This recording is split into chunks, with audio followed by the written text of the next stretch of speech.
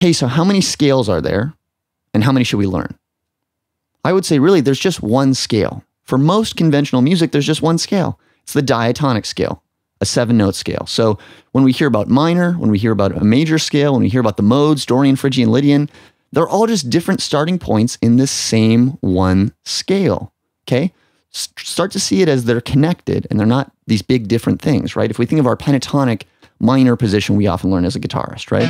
We learn this first position and they say, hey, that associates with minor. Then we learn our second position and we say, hey, that's major. So when we play major, play here. When we play minor, play here. But you can find a major pentatonic scale in the minor pentatonic position. Just skip the first note. Exact same thing as playing it in the major position, right? We can do it diatonically, 7-note scale.